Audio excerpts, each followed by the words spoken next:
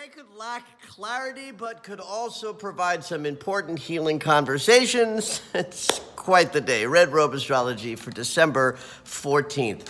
So after a couple of stable days and the sun interacting with Saturn, the sun has now moved to a square with Neptune today.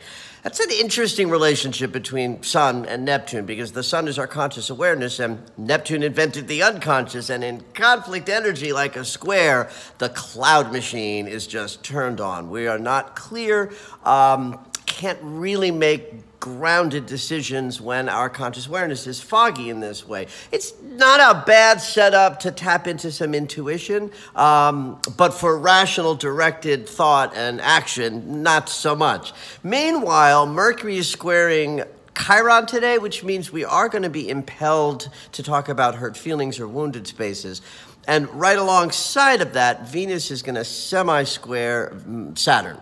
That's an emotionally inhibiting transit while we have to talk about some hurt feelings transit side by side.